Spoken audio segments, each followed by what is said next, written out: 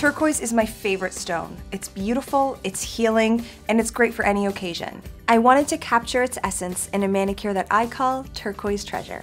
I've already applied one coat of Million Nails base coat, and I'm going to move on to our first shade, which is, of course, Turquoise and Caicos. I'm applying 2 coats to all 10 nails.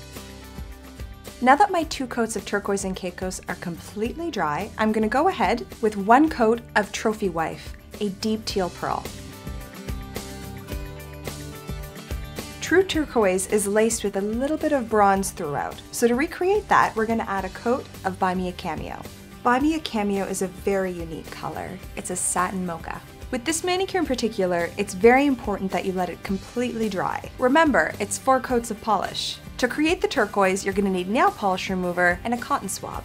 Dip the cotton swab in the remover and lightly brush it over the nail polish. Slowly but surely, you'll reveal the Turquoise and Caicos underneath. You can use a swiping or a dabbing motion. Use very light pressure. You don't want to remove all the polish. Because the turquoise effect will leave your nails textured, it's very important that you add a generous coat of Good To Go top coat.